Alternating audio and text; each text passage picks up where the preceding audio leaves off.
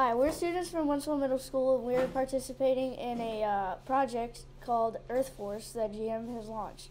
And we are planning to put up birdhouses in Heartland Park. We're using that land to put up purple martin birdhouses to improve the habitat and to improve biodiversity.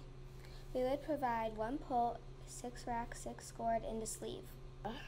So we are planning to buy some of these birdhouses for the purple martins. And these are the poles, parts of the poles that we'll put together. And these are also some special gourds, so only purple martins can get in, since they're such small birds that no other birds can get in. But if you open the big circle right there, then other birds can come in and live there. And this is the rack that connects to the pole that will hold the gourds. We would like to put up the birdhouses between April 1st and April 15th, because that's when most of the purple martin migration comes to Missouri. We could take them around August. I would say August 15th, because that's when the purple martins leave.